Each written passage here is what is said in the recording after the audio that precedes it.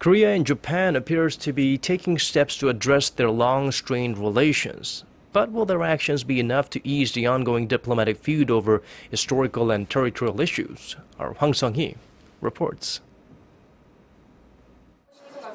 A rare show of cultural diplomacy between Korea and Japan is raising hopes for improved relations between the two neighbors. Sitting side by side, Foreign Minister 윤병세 and Japanese Ambassador to Korea, Koro Bessho, enjoyed the 2014 Korea-Japan Festival in Seoul on Sunday. This marked the first time Minister Yoon attended the annual event. Holding these events more frequently will not only improve relations between the people of the two countries, but also of the two governments. On the sidelines of the festival, the two diplomats discussed ways to mend their strained ties, which have tumbled to a new low in recent years due to disputes over historical facts.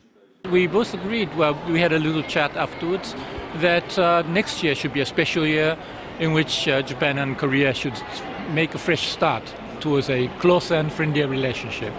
The meeting comes amid speculation about a possible summit between President Park Geun-hye and Japanese Prime Minister Shinzo Abe on the sidelines of the APEC summit in November. The two leaders have not held a bilateral meeting since taking office. But whether these cultural exchanges will be enough to break the ice between President Park and Prime Minister Abe still remain to be seen. Hwang Sung-hee, Arirang News.